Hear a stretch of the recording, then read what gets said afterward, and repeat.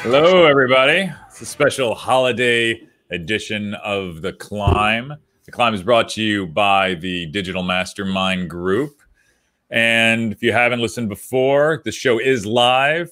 It's about journeys. It's a podcast where we talk to digital agencies about business, technology.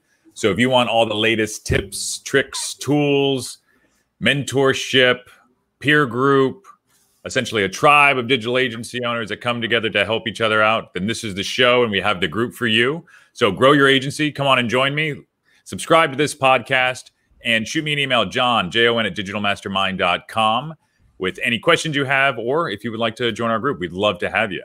And today is a special podcast, not for any other reason than it's what most people in this business want to do, and it's about scaling. And today it's going to be conversational. It'll be with Dave, my business partner, and I, as we talk through some of the scaling problems that we've had, maybe even some of the ones that we are having, and figure out a way that will be beneficial for us as well as anybody else that's listening. So Dave, why don't you come out here, buddy, on a special holiday edition of Veterans Day here at The Climb. Yeah, it's awesome to honor our veterans and anyone that served.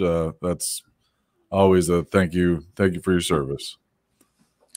Red, white, and blue. That's right.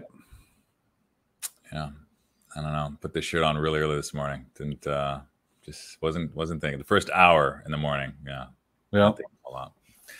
Didn't get the memo. But as far as scaling is concerned, what was the first scaling issue you remember running into? We kind of touched on it last week with the interview with Carl Sakis of just when I was necessary or mandatory, and everything was running through me. You can't scale like that. It's impossible to scale like that. So the first challenge you have to solve to scale is to make yourself optional or not mandatory. Mine was capacity issues. We had 3 projects land at one time. And I in the proposal, it just said they were all going to be done in 8 to 12 weeks. Well, they all landed at 8 to 12 weeks, and they all had the same emergency.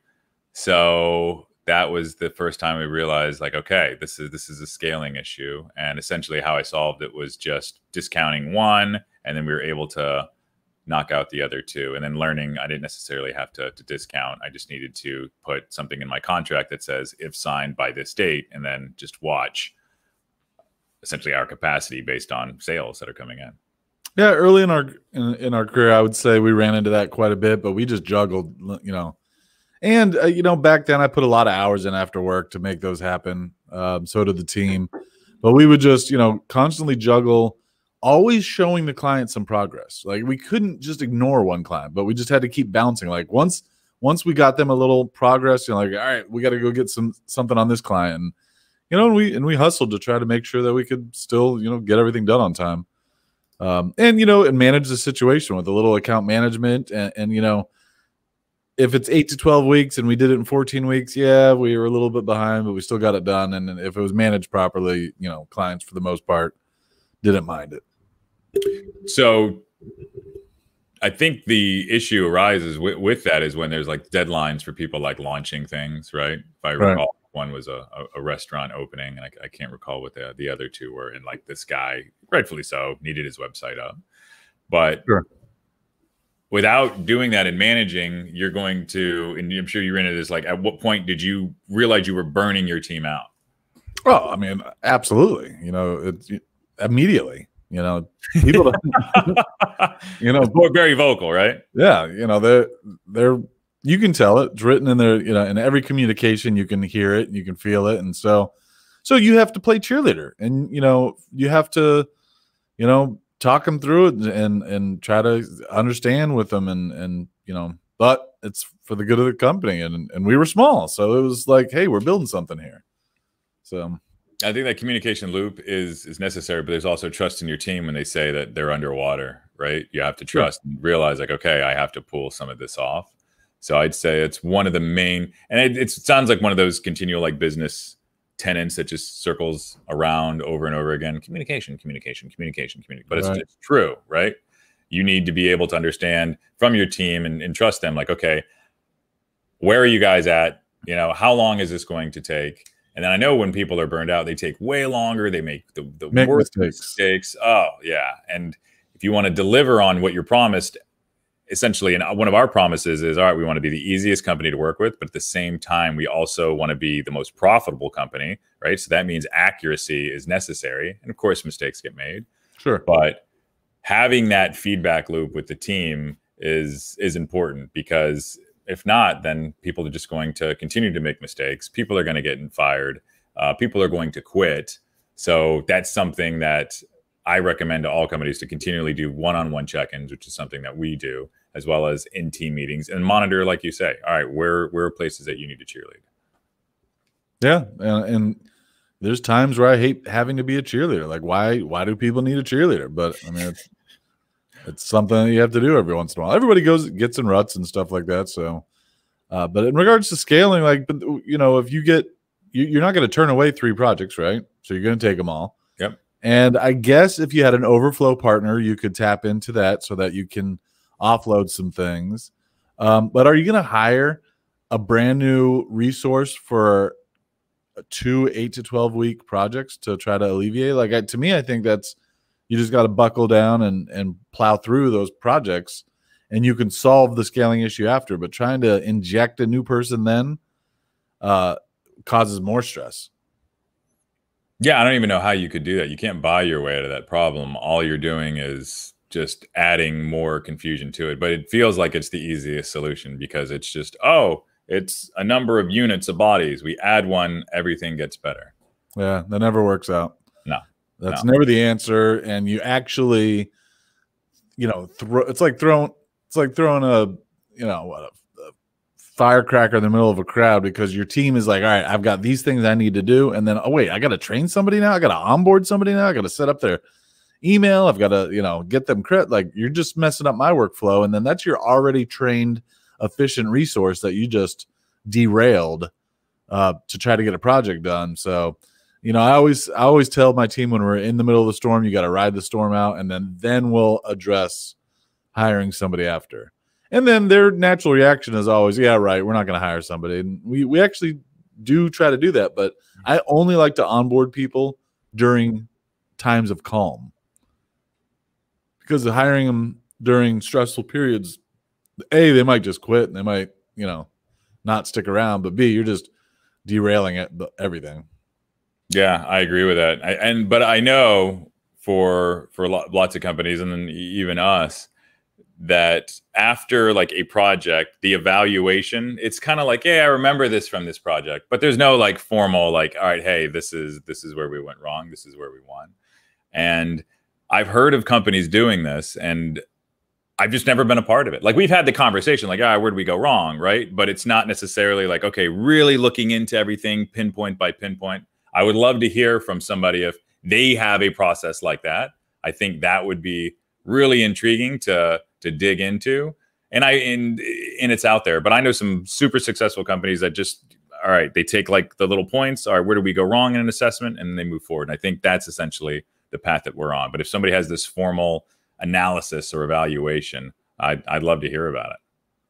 Got our first show comment already. Jennifer, a frequent fan of our show here. Love Jennifer. How are you guys overcoming burnout? And she follows that up with everything going on, it seems more prevalent these days. Yeah. I don't leave my house. I don't watch television. So one of the things that we've talked about this on the show, like every morning I meditate for 10 minutes. And sometimes it's just awful because everything is just flooding your mind. Sometimes it's actually, it's nice, but it's never absolutely amazing because it's this thing you got to do first thing in the morning. So I believe that's one of the things that helps me out. Also, I create lists. I do a brain dump. All the things that are bothering me, I'll list those out. And then I'm really direct, sometimes too direct. So I always try to use the language of being gentle and direct. So if something is bothering me, I try to voice it out. And then one other thing I haven't done is take up therapy. And actually, if you listen to the full episode of the interview with Carl Sakis, he has a ton of great tips on how to find a therapist that I'll take up. But mine, I would just to sum it up, would be essentially meditation, watching what I consume, and then being direct so other people know how I feel. Yeah, I rarely get burnout. And I don't know. I guess exactly though. But how do you manage it? So that's what I'm saying. I'm managing burn. When I get burnout, I mean, you're in burnout. Like, it's too late. So, like, what are the routines that protect you from getting burnout? Well, this show, for one. I mean, this is a form of therapy right here. Yeah. Telling people what's going on and what we're doing. I don't know. It's been a while. Like, it's been. I didn't really get that seasonal burnout in fall like we typically get, and then the DMG conference saves us. I didn't get that this fall, so I don't know. I think we've achieved kind of like the magic number where, like, we actually have some resources that are on the bench. So we haven't had super stressful, go in a while. So nobody's like freaking out. I just planned our Christmas party. I'm super excited to like celebrate with everyone. But then again, shit, are we going to go back into, is everything getting locked down again? Is our Christmas plan about to get destroyed? That would, completely change everything. But no, I think we've had a good solid year, and it hasn't been like super stressful, and we've gotten a lot of good feedback from clients. So that really is like a cure for burnout, is when like your clients are saying how, like, thank you, and the clutch reviews and stuff. And it's like, wow, we're doing good work. Sales cures all. It does. It definitely does. Yeah. So I think maybe that's why I'm struggling on the burnout side. That's my responsibility. I mean, pipeline looks pretty renewed this week. It is, and I think that's also one of the things too. To that question is just the conversations you have with yourself, right?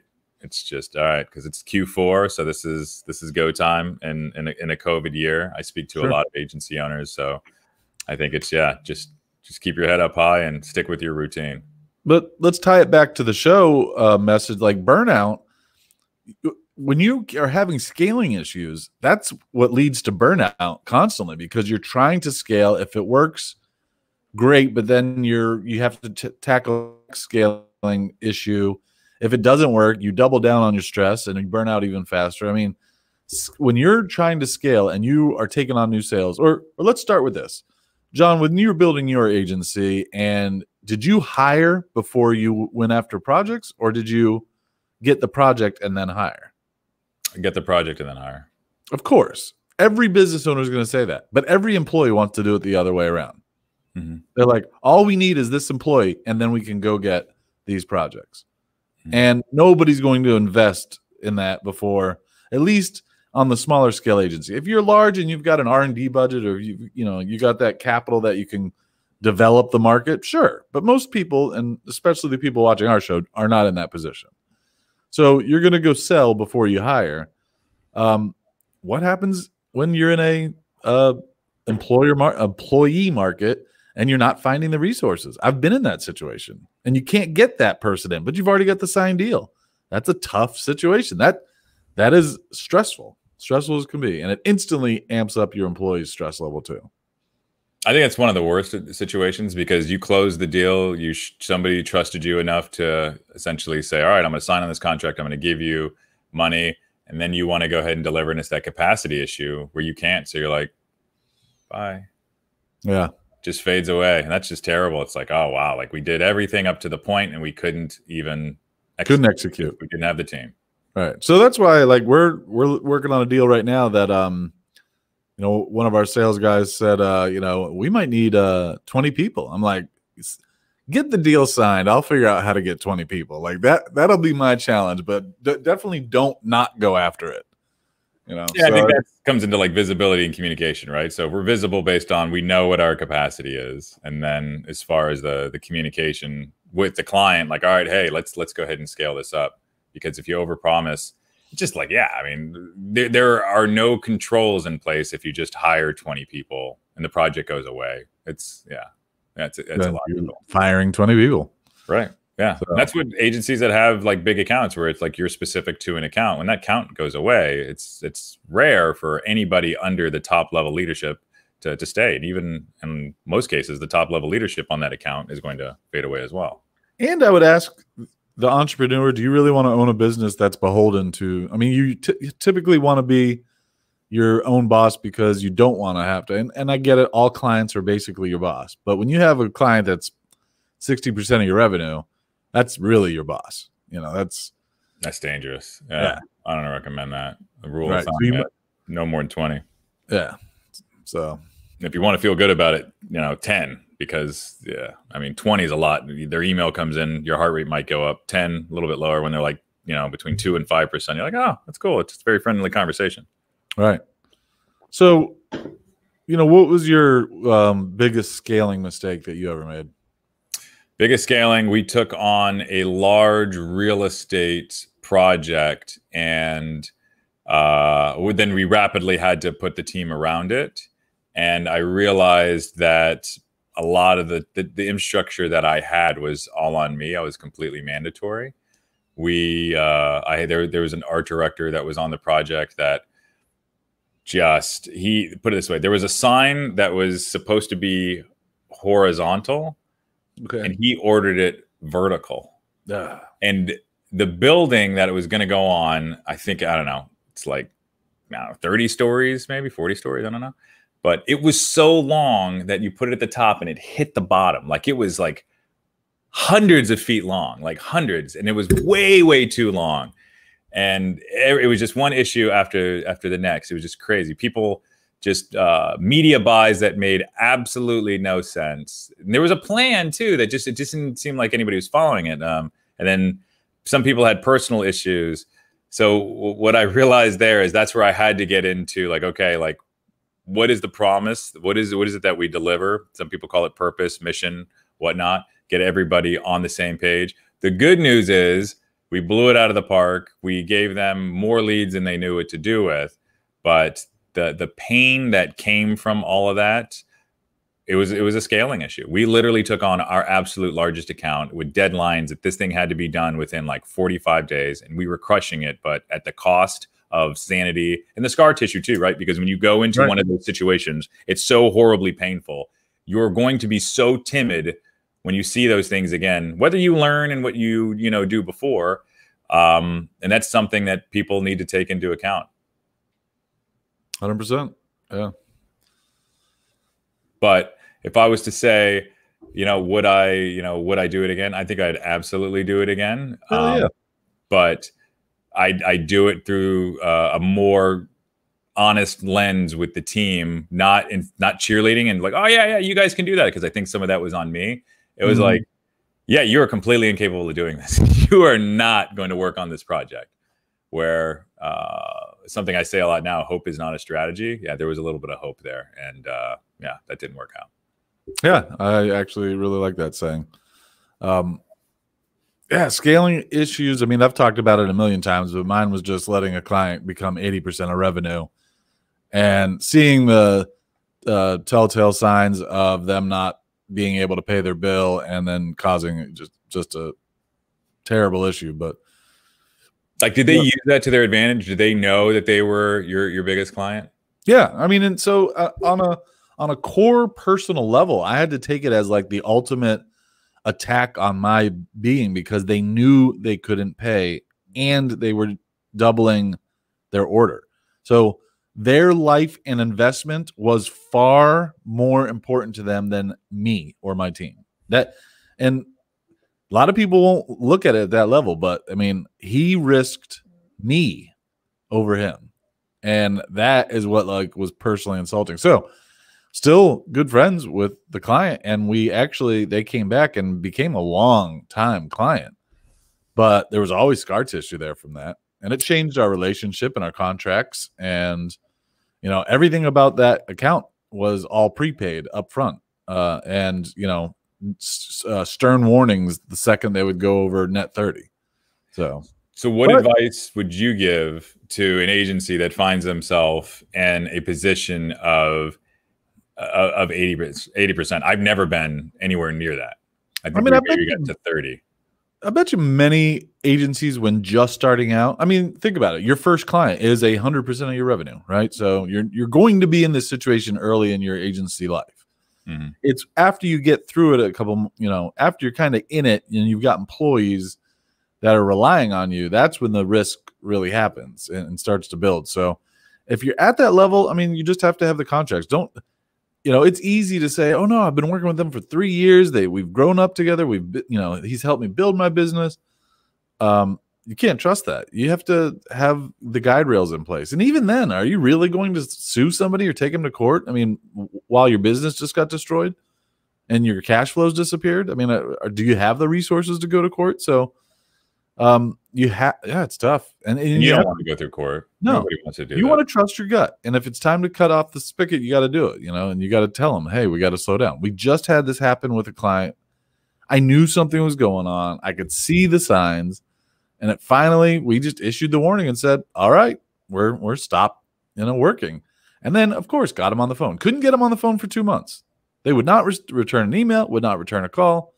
And then magically, when we said, all right, we're going to stop service, they call, explain the situation. I said, I knew something was going on, but a partner calls me in advance and lets me know and works with me and asks me to work with them. And we figure it out and create a path forward. And when I said it like that, the client was like, I'm sorry. And then, because his default was to hide because he couldn't pay at the moment. And I understand that. And I understand their circumstances are calling for something else. But I was like, you need to have communication, because without that, I think you're just trying to screw me over. Especially in the relationship where the leverage is flipped, right? Right. Where it's, all right, you're in debt. Now you need to speak to the debtor. It's essentially credit card management 101. If you can't pay your bill, communicate and everything will be okay. The moment you stop communicating, things go sideways. I think it's also that vendor relationship. There are just some people that want to treat the people that they work with as a vendor. Yeah. They don't want partnerships, Correct. And with that, it's hard, but you're no matter what, no agency is going to have a relationship where everybody is like blissful in partnerships. A few years ago, there was this kind of air about that, where it was the bean bags and the pinball machines and the cool offices, and we only work with people we like and all that. Yeah, a lot of that, people are getting rid of those offices, and they're also realizing, yeah, unfortunately, there's going to be accounts that you're not going to be happy with everything that's on there, and sometimes it's going to be the people that you're working with. Now, granted, if they go against your values, that's a different story, but they may look at you differently, and that's a part of scaling, right? Because I remember when we were at 30%, that account was beginning to grow. My instant reaction was that the situation that you were talking about, the personal side, was I need to fill up more accounts just so I'm mentally in a place where I can manage the company better. Otherwise, we're leveraged by this account. Correct. And it's a bad situation. Not that we don't go above and beyond in all cases, but I don't like the fact that they can essentially just pull, the string whenever they want and essentially dictate, where we go and how we do it.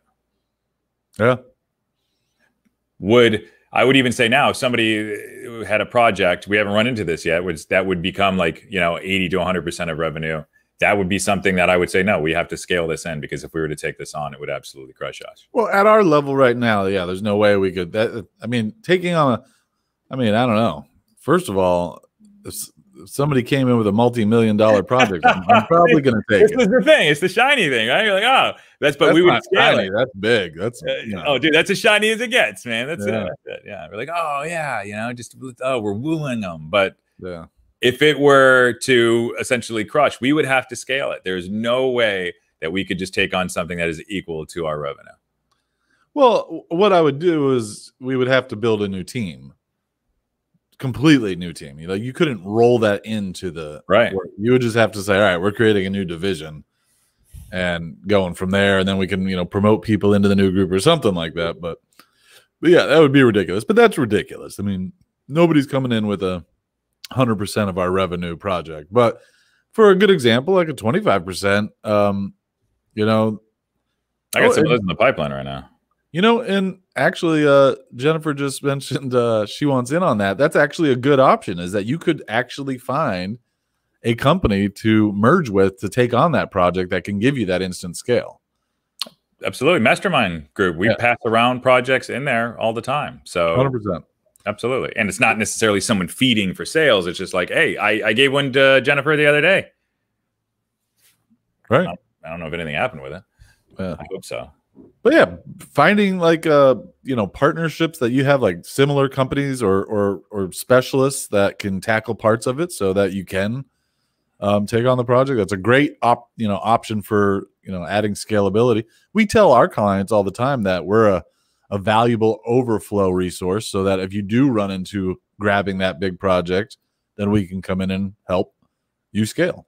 We've done that numerous times, especially when something's outside of somebody's depth and they just have no concept of like how to move forward. That's something that we've helped out with for sure. My favorite way to help companies scale from a business to business perspective is, instead of helping them take on the new project, let us take on all your old maintenance projects so your people can tackle the new project. A lot of people don't think of that. A lot of people think when they partner with a company, it's always about how can they help me with a new project. Well, your people inside your shop should be focused on the new wow.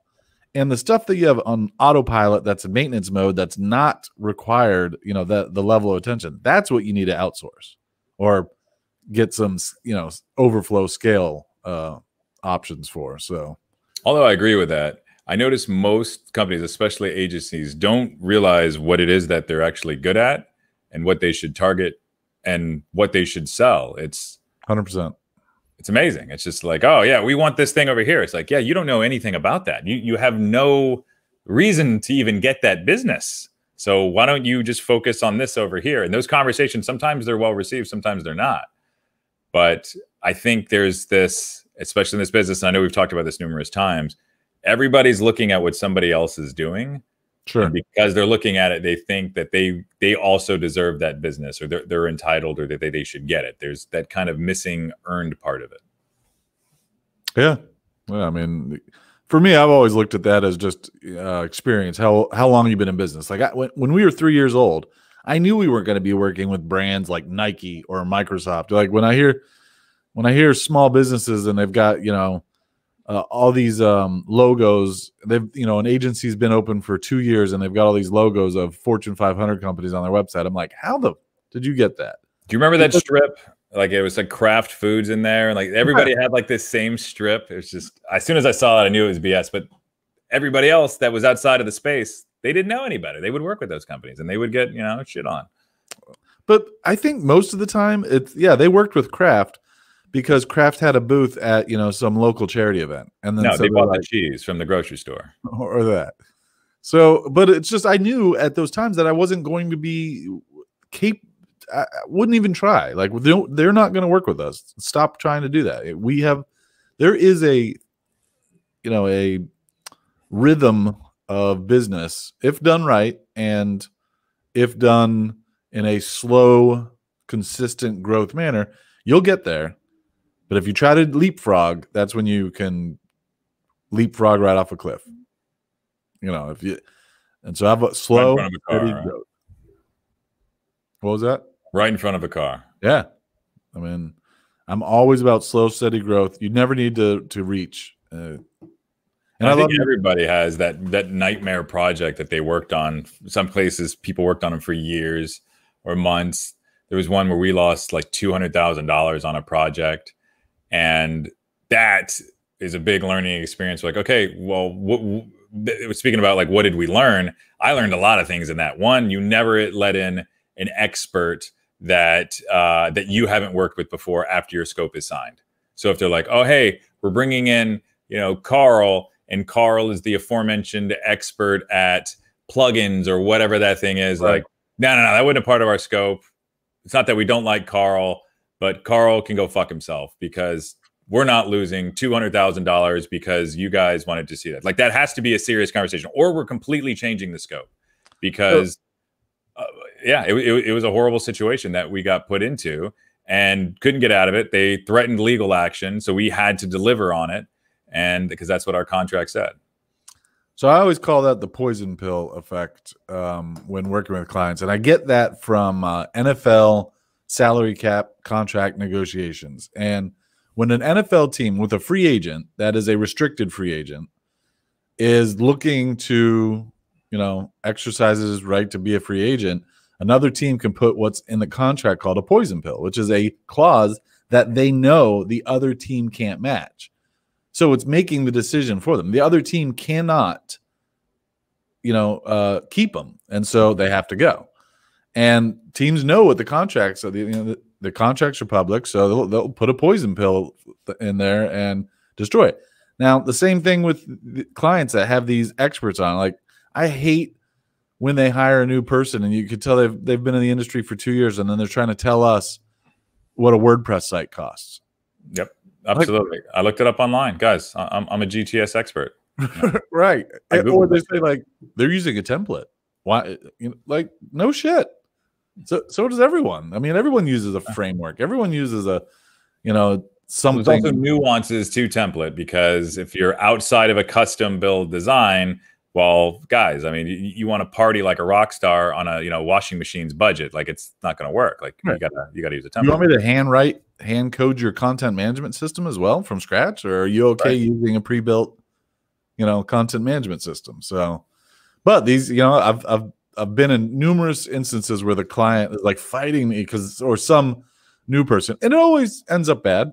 Yep. It rarely ends up in you convincing this other person, and it's usually like a mom and pop, and someone's brother or cousin is kicking in opinions. So, but you learned the hard way too, right? Yeah. Like I did. Yeah, and it's the same thing. And then now I have that story. So I think this is for anybody in sales. Like, sales stories are really important, because when that arises, that's how you scale a sales team and scale your sales ability. I will literally tell that story. Nope. We had Carl, the plugin guy, came in on a large, web build. We lost a couple $100,000. So if we're going to have that, we need to make sure that that's going to be an addendum in agreement. Are we going to run into that? No. Absolutely, we have our team. And also, what you said, the marketing person that gets hired, I think it's important to look up the people you're working with, because in the history of titles, the most bastardized one of all time is marketing director. Yeah, of course. Whether it's, it's like, oh, Timmy, oh, yeah, dude, Timmy looks sharp. Yeah, man, he's been our receptionist for like, 6 months. Right. He's done some marketing things. He put together an email list on Microsoft Publisher. Yeah, you know what? Let's give him the title marketing director. We need somebody in our marketing department. And that's the person that you're going to have to work with. And when that person has insecurities, there's undermining that happens. And that's the worst. When you have an enemy on your team that has more leverage than you do, when you're only trying to do the best for that client, the outcomes are not going to scale. Correct. Jennifer's got another great comment. Agency owners need to get over the fact that they can't be everything to everyone. So going back to your comment that you were just saying about don't sell stuff you're not good at. Don't try to go after everything. Sometimes you do have to partner up. Now, it's scary when a client does go outside of you for something that's similar or close. But if you're not truly great at it, then you need to pivot really quickly on how do I best work with this new resource so we can actually create a really good relationship, so you're even locked into the ecosystem even stronger.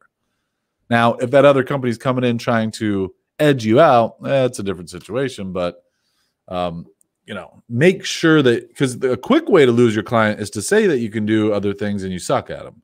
Yeah, people can smell bullshit, right? Yeah. And it's easy to tell, like, all right, this doesn't feel right. And if somebody that is a professional at what they do, all right, well, they're going to take the patterns that you're giving them. It's like, all right, well, this doesn't make sense.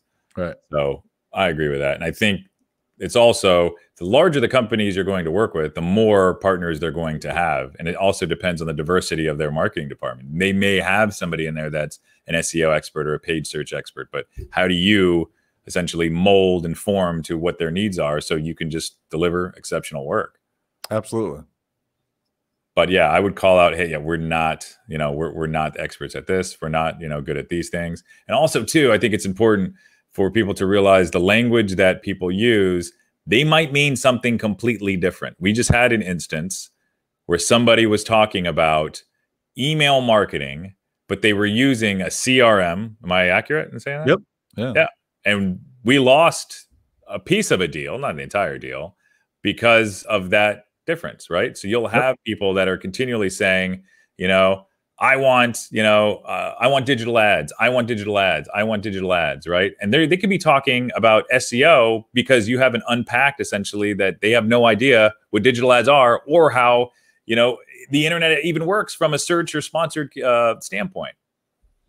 Yeah, 100%. I mean, clarity is key. And sometimes, when the client brings it to you with invalid lingo or other, it's hard. Like, I'm on the call and he's talking, CRM, and I'm like, hey, we already kind of have you a CRM. We're like, what do you? And so because I wasn't unable to figure out what he was really meaning, he went and found somebody else. And then when he comes back to us and says, hey, we're, consulted with this person, I'm like, wait, all you wanted was email marketing? Like so that's fine. It is what it is. But definitely sometimes, you got to understand what the client's really looking for and ask the right questions. I missed, that was a rare miss for me. But I'll give you credit for that. Wasn't trying to point out the miss. No, it's good because you know what? I love this. I was reminded, I was pitching some the other day, and then in our sales process, I have where we verbalize pricing and whatnot. We like talk through it. And then based on the way that we do discoveries, I have a spreadsheet that I go through that shows essentially where hours are allocated for the individual service lines, right? So we have in there, it's going to take us time to put interview questions together for research. We're going to, look at your site speed, SEO. So I go through all those things when we're going to, build a digital strategy. I just gave this guy like a ballpark kind of thing over the phone, and then he went dark. And going back to what I even said earlier, like, all right, reflecting on like, why did I lose that, right? It's like, yeah, I didn't follow my process. Like, I have a really awesome process. We have a solid process for the way that we go about it. And I was like, I didn't do that. So I deserve to lose when everything else has led inexperience-wise to making sure that is something that is concrete and should be in every step forward. And I didn't follow it. And now, what's that? Is it written down? It is written down. Absolutely. Is it in our process document? No, I tattooed it to my wife's back. Nice. Yeah. That is something I definitely wanted to bring up in regards to scaling is, we just in our account management meeting this week talked about, an error that got repeated. And it was a long time since the last time it happened, but it happened. And I'm like, guys, do we have this written down? Is this, what's the process and why? Because I'm in my head thinking, what happens when I have 100 people under me doing SEO? We can't have a manager for every person and overseeing this. So we have to have things written down in a process that people can follow so that when they say, hey, what do I do? You go follow the process. It's right here. And here's a link. This is what you do every single time. And, so bringing that to like scalability, the only way you're going to be able to scale beyond 15, 20 people is if you have your processes written down so that you don't have to be there. I mean, I can't believe we started this podcast, in January, right? It was something like that. Yeah. January or December last year, almost a year. Yeah. And Gabe was number 4. Number 4. Yeah. And I am the process man now. Like I cannot believe how much I enjoy, how much I refer to our process document ever since interviewing Gabe. Like that was the most impactful golden nugget for this year for me by far. And so building out processes, the way that we do it's the individuals that essentially that have the process write the process. Correct. Right. And I think that's something I think that we could work on to figure out how can we get more processes, And not only that, your process document needs to have a process of how to amend the process document. I'll say that again. I mean, that's literally step 2 for the process. Yeah. Step 2 in our process document is how to amend the process document. I mean, it's like our company's constitution. It's like this is what Oyova is. Mm-hmm. And it has to evolve and it has to be able to be changed and as things change and how we do business changes. But if it's not written down, then you don't have anything. You're just a collection of people. Like orientation videos. Did you ever have a job? You worked at a pizza place or something, right? Yeah. What was the orientation like for that? Did they sit you down into a room and just make you like watch a video? No, but I did get a job at Giant Eagle when I was in living in like Pennsylvania area, and they were a union. So in order, I mean, their onboarding was like 2 days of the most boring as fuck videos of how to like sweep, how to bag things. It was like mind draining. I quit after 2 days. I couldn't do it. I was like, that's what I'm talking about. So there's the balance, right, of how do we create processes so people are still creative thinkers as well as able to get the work done. And the way that I look at it is if this is a problem that we have solved before using our company's brain trust, and we don't need to solve again for whatever reason, then that's something that is a process that we should write. The issue is the habit, creating it, right? I think you're really good about it, but I'd say for a lot of us, it's not something that is a habit. And even with Revital, like we created like all these processes, all these things, and there's also the infrastructure and management to make sure that those things are happening, which is important. I think people just realize like, oh, if I write it down, it's going to happen. No, you need to be conditioned where you have to confront somebody and tell them like, this is our process. Why didn't that happen? I mean, I just enjoy the rules of it. Like it's like creating laws. I don't know. We just got a comment that somebody wanted to see what it looked like, so I'm looking it up real quick. So hopefully I can give a glimpse of it. I got it handy. Do you? All right. Yeah, the process document. Can I share my screen? Yeah, you sure can.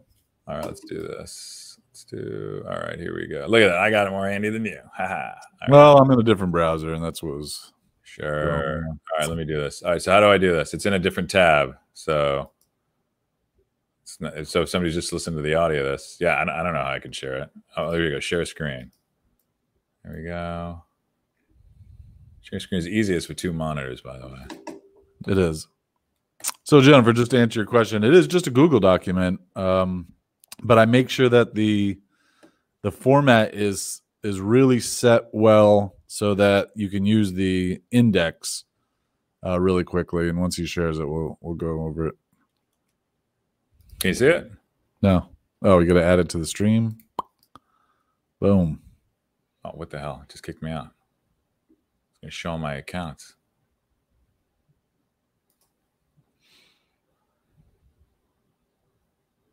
Wow. Now can you see it? It's loading. A little slow. Yes. So why doesn't it show the index? It's still loading. It'll get there. I mean, we're chewing up a lot of bandwidth. There's actually a tropical storm going on here too. So, yeah, this is essentially it. So I think your windows just aren't large enough. But on my screen on the right, Google Drive will bring in an index. Whoa. And so basically, I have this document locked from editing.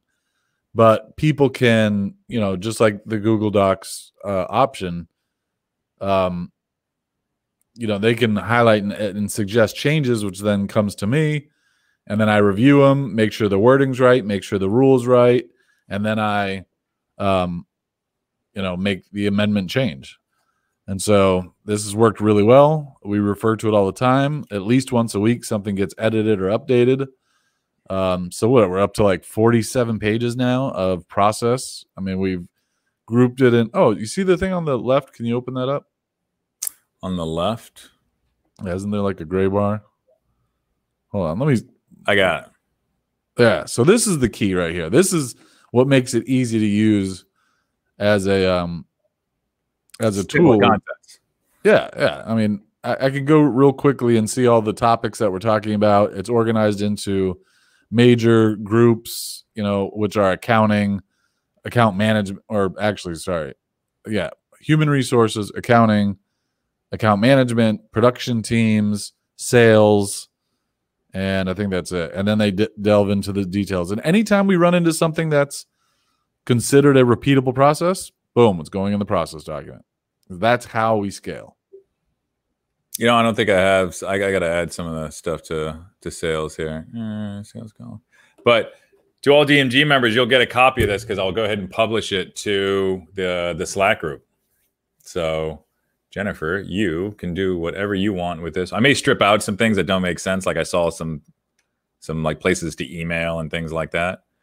So I'll create a copy so you guys can do what you want with it. And I hope it helps your agency. Yeah. Boom. That is the process document. And that, I think, is a key to scaling. It's processes. And remember, as Dave says, don't forget to write the process for your process. Be a good t-shirt. Processception. The process within the process. Perception. Is there anything that we should cover for scaling that we may have glossed over? And I know a lot of this comes from our experience, essentially how we're doing it. We spoke with some fantastic people. Process is one of them. And then process covers everything. You know, because like hiring is a process, and you know, everything we do is a process. So that's how you scale. I mean, I say process and culture. Yes. Yeah, because essentially, you know, people that like each other or that are like each other, right? And how do they go about doing whatever it is that they do? Right. And then the process is essentially the agreement on, you know, how we're going to do it. Yeah. And the transparency, you know, everyone is allowed to look at this, every team member, every group. And because everything another group might do impacts your group as well in some roundabout way. So you might as well be, you know, informed on what they're doing.